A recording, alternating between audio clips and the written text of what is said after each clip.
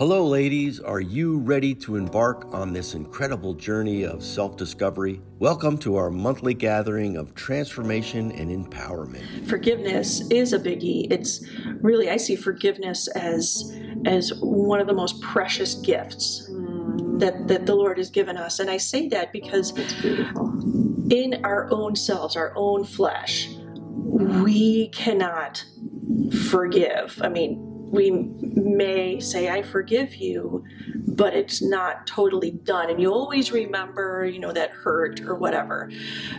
But through that obedience, God has called us to obedience. And this is an act of obedience to forgive.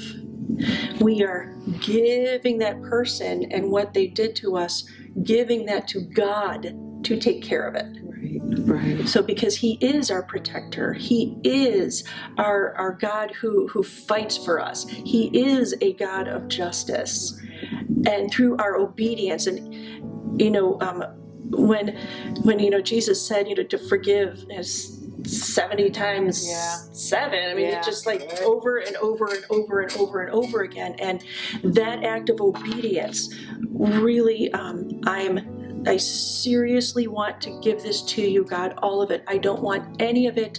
I don't want to be a puppet to this thing that hurt me.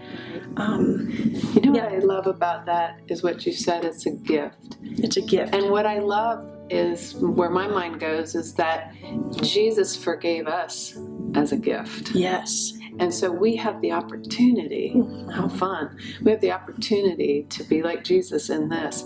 And what a game changer. I mean, it changes everything, just like He did, right? It transforms everything. It transforms everything. Everything, yeah. I know for me, I mean, I had things in my life I was so angry with, and it took me several years to, constantly, it's hard, right, forgiveness, because I would constantly say, I still feel that feeling, so I forgive. But forgiveness is a choice. Yes. Right? And then the enemy can constantly bring it back like you didn't forgive, because the pain's still there, the right? Pain's still there, yes. And so what do you say to that? I mean, what do you, when that happens? Many people have experienced deep pain and deep hurt. And when we are hurt, there are other things that happened. Other things occurred in us, and so we may forgive, but it still stays there, and it's just stubborn, and it won't go away. In that, so when we are hurt, things like bitterness might happen. Things like a lie that I believe, I'm never going to be good enough.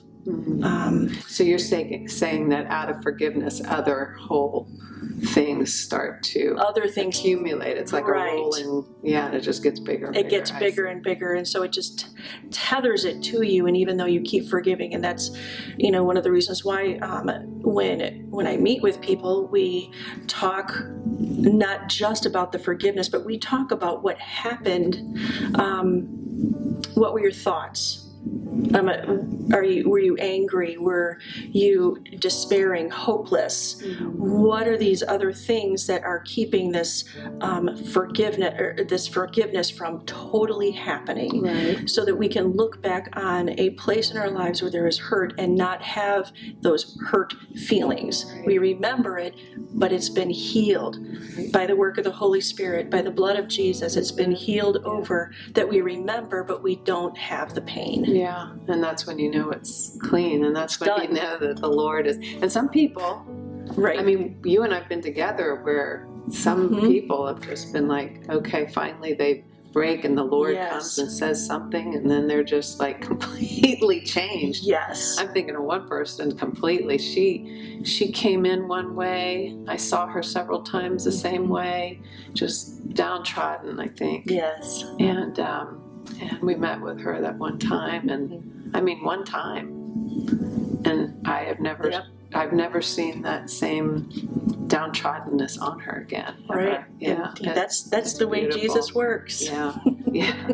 Now you've been reading a book, Unoffendable. Is that right? Yeah. Talk about that. Yes. I have not read it. I've heard a lot about it, but so the book Unoffendable is just really a great book, and it's just super challenging. Is it? Very challenging, because in our everyday we are offended how many times, like all day long. Somebody cuts you off, or somebody's grabs the last, I don't know, something off the shelf and you didn't get it. And somebody eats your leftovers. I mean, we're offended again and again and again all day long.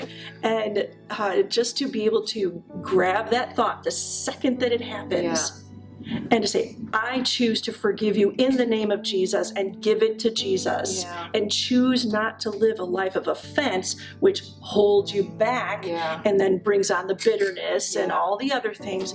But to live in that, to be able to grab that thought and forgive immediately and not be offendable.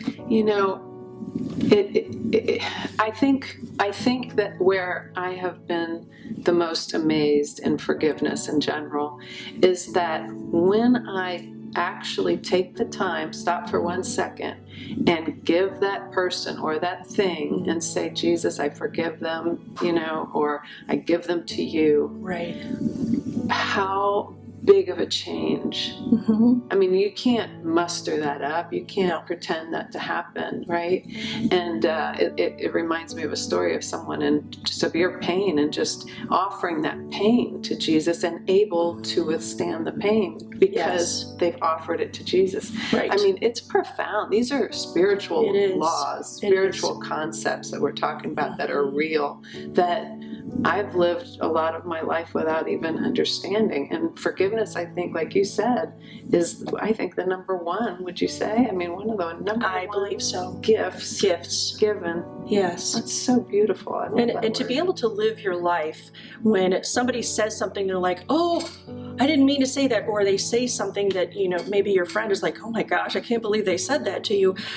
And to be able to take and be like, didn't even bother me. Right. And that's such a reflection. People are like, how are you like that? Right? Talk about witnessing, right? And that's just Jesus. Yeah. That's just choosing not to take in that offense, because that's their stuff. Yeah. And you don't want to take in their stuff. Oh, no. No, we don't. So we want to live clean, reflective, repentive lives. Yes. Love that. Yeah. Awesome. Thanks. And I'm being taught every day. we all are.